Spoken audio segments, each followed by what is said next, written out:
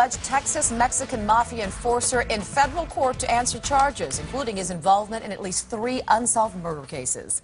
36-year-old Ruben Reyes is also suspected of ordering the hit of Balcones Heights police officer Julian Piscina this past May. KSAT 12's Tim Gerber live outside the federal courthouse with the very latest. Tim?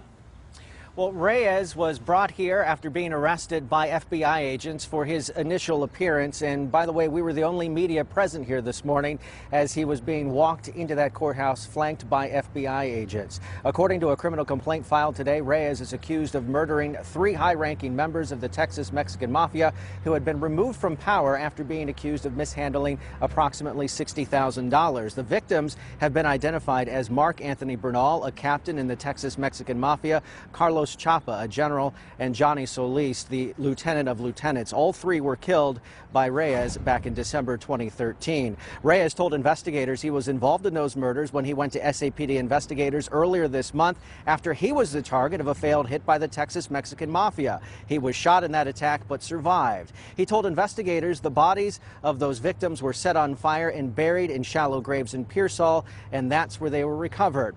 While there is nothing in the criminal complaint today, sources tell us Reyes also ordered the hit on Balcones Heights police officer Julian Piscina this past May. Piscina was believed to have had ties to the Texas Mexican Mafia and was under investigation when he was murdered. Reyes' involvement in Piscina's murder is part of an ongoing investigation, and that's all that U.S. attorneys would tell us today. Reyes did have his initial hearing here today.